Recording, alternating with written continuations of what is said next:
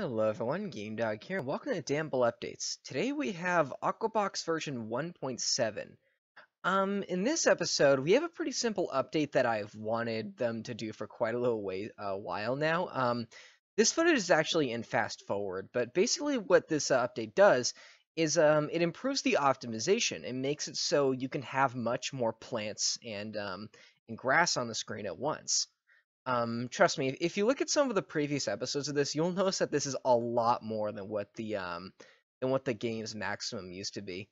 So yeah, pretty cool. It now seems that you can have a lot more on screen, which is going to be very important as they add more and more to this game. So there we go. I'll see you guys next week. Thanks for watching.